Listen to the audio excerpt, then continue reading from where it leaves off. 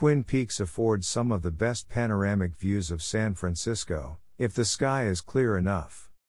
If it's cloudy, rainy or foggy and the hills have their heads in the clouds, skip this part of the drive by continuing on Stanyan, turning left onto 17th Street and merging with Market, where you can pick up our route again. Set your GPS/navigation to Twin Peaks or follow these directions. 1. Ashbury Street merges into Clayton Street. 2. Very shortly after you cross 17th Street, turn right onto Twin Peaks Boulevard. 3.